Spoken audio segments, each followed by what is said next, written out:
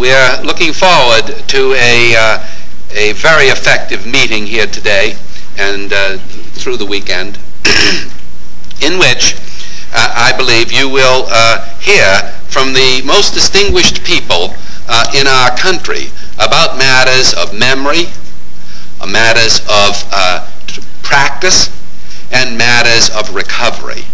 Because it is all of those matters that need to be surveyed now at this period in the phase of dealing with the false memory condition.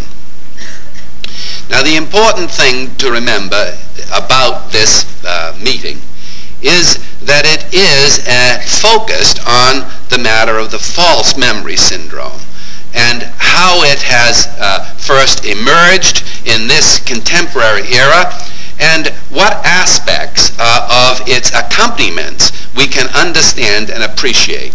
Now, as I said, we're going to have many people talking about these matters over the weekend, but I wanted to begin by just reminding you that the phenomenon that we're dealing with is a phenomenon that did not begin in the clinical literature or the scientific literature, but began in fact in the paperback literature in the early 70s and has progressed in a way that identifies the nature of the clinical problem and of false memory. And I want to just remind you of this because I will be referring to this again. Essentially, the first time when the problem of repressed memories and multiple personality disorder emerged was in the early 1970s when this book, Sybil, was written to review the experience of Cornelia Wilbur, who had one case in which she said she now saw what was behind the multiple personality disorder. Now, multiple personality disorder was a very great rarity of diagnosis. It was appreciated as an artifact by most people and was diagnosed very seldom. But after Cornelia Wilbur's work was published in Sybil, and the claim was made that behind false memory, behind multiple personality was this repressed memory, the diagnosis of multiple personality exploded in our nation, and many people, and we'll show you the practices in which these people developed the view that they had multiple personality, came forward. Some thousands of people now believe that they have multiple personality disorder to explain the psychiatric symptoms that lead them to therapists. The problem was this association with a view of the mind that it could have a repressed memory in it spread, and by 1979 a new idea emerged, namely that many patients coming for treatment for depression, for anxiety, for bulimia, in fact had been sexually abused and forgot it, the sexual abuse having taken place in a satanic ritual. And the book Michelle Remembers brought forth this idea in relationship to a case, and from that point on, satanic ritual abuse was believed by many people and has been a part of practice. Now, if you look at the psychiatric literature or any of the psychological literature, you will not find any report on satanic ritual abuse that comes before Michelle Remembers. This paperback book was the fountain of that, but no evidence for satanic ritual abuse has ever been found in our nation. No bag of bones, no crimson robes, no horned figures. No more evidence has been found for satanic ritual abuse in our nation than was found for the witchcraft claims that persecuted so many people in the 16th and 17th century. But this was also based on the idea that somehow the mind could repress such a vile memory and propose its existence because of patient reports.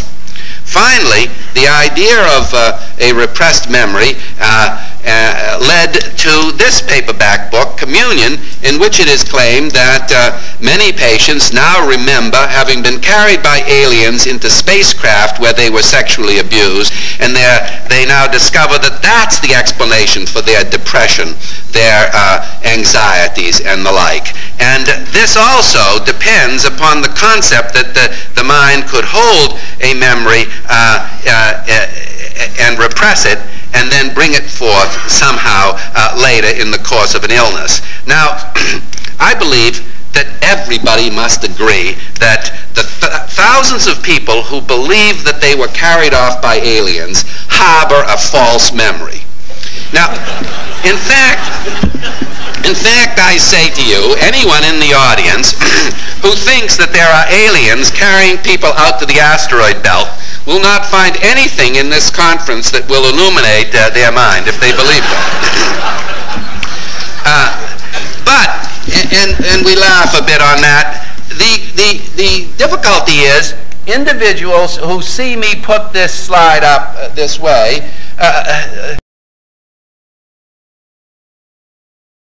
sex abuse, if you combine that which we know exists, and we do know that childhood sexual abuse exists, along with and beside this absurd idea, I accept that that could be an interpretation of what I'm putting up here, but in fact, the reason I display this slide is to make the point that the concept of repression, carried to the extreme that it has been with the concept of repression of whole weeks of one's life, is such a slippery slope that will go from anything that could be real to something that would be absurd. And this is what defines the problem of false memory. The fact that things can be so absurd leads us to think about what might be happening about issues that we know could exist, childhood sex abuse. And that leads me to this slide that is going to be the subject essentially of our conference as we work together. This is a fourfold table that is a standard epidemiological approach to any clinical problem. And it says, look at this issue of abuse, sexual abuse in let us say, in childhood, and recognize that the population will divide themselves, all the people in the world will divide themselves into those who were abused, in this column, yes, and those individuals who were not abused, no. As well, though, we have patients that have memories of abuse. Some people have a memory of abuse, and some people do not have a memory of abuse. And the memory rows intersect with the historical columns to form 4 different cells of people in the population. Notice how it works. That is, there are people who were abused and remember that they were abused. We're going to call them the group with a hit. There are plenty of patients, fortunately, plenty of people who were not abused and have no memory of it. We're going to call them the unaffected. There are people, we say, who were abused and have forgotten it, have no memory of it. They are in the forgotten group. They have forgotten it for a number of reasons, including the fact that the abuse may have occurred in such early childhood before memories get laid down. And finally, we believe that there are people who are not abused but have a memory of it. We call them the false alarm. For example, the alien abductions are in the false alarm group. Now, it is our point that there are people in every one of these cells. There are, obviously, there are many patients who have been cruelly sexually abused and remember it. There are many people who have not had that experience nor have any memory of it. I mentioned the false alarm and I mentioned the forgotten. In the conference that we're holding this weekend, we will have people talking about the individuals that constitute each one of these cells. And you will see that we have evidence for people in each one of these cells. However, the problem, the major problem that comes up, and what is an aspect of practice, is when there are people who have no memory of being abused and then claim to have recovered a memory of abuse. Go up on the memory side from no memory to a yes memory. And I lay this fourfold table out for you because it demonstrates an issue of practice, an important issue of practice. When someone goes from no memory to a yes memory, that does not decide for the therapist whether they have ascended the hit column or the false alarm column. Are you with me on that? The change of memory from no to yes does not imply that you have gone from forgotten to hit any more than it implies that you've gone from unaffected to false alarm. It is the responsibility of the practitioner to make an honest and sincere effort to decide which column has been ascended by the patient before he or she says that they have a hit here rather than a false alarm. We will be showing you much evidence about the nature of practices that will allow this distinction to be made, and we will also be showing you examples of practices in which no effort was made to do this decision, and many people with a false alarm have been thought to be a hit.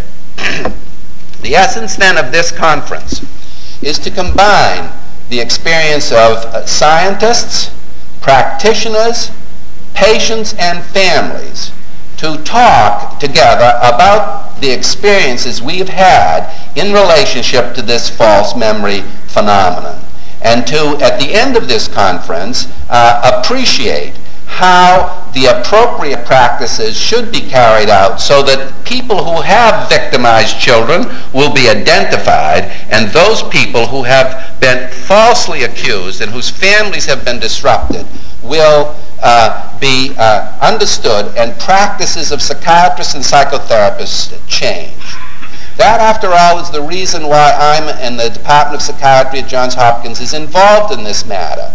We are concerned about the practices of psychiatrists. We try to teach appropriate practices, and we try to study it. In fact, we make the point that psychiatry, like all branches of medicine, is a practice rather than a science. And that's why we will be talking about practices here as well as science. Science illuminates practices, but also tradition, the traditional standards of practice, and the traditional ways in which a practice is carried out are important, as well as the organized experience of the practitioners. And much of what you will hear today is to demonstrate that if some practices in psychiatry are sustained and become standard, then no family who has a member in psychotherapy is safe from persecution. And that's what we want to stop. And it will be over the study of these with other people and other scientists and other clinicians that will make this point. So, with no more further ado, I want to turn the conference over to Dr. David Holmes, who is one of America's most distinguished psychologists, who has written classical work on the matter of repression, and who will carry the chair in the first conference. Dr. Holmes.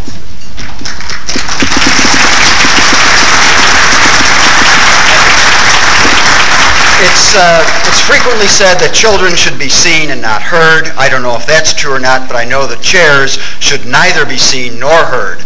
My job is simply to get the speakers out here who you want to hear and then keep us on schedule. So with that in mind, I want to begin this morning by introducing the person who is obviously sort of the first lady of memory, Beth Loftus. Beth, where are you?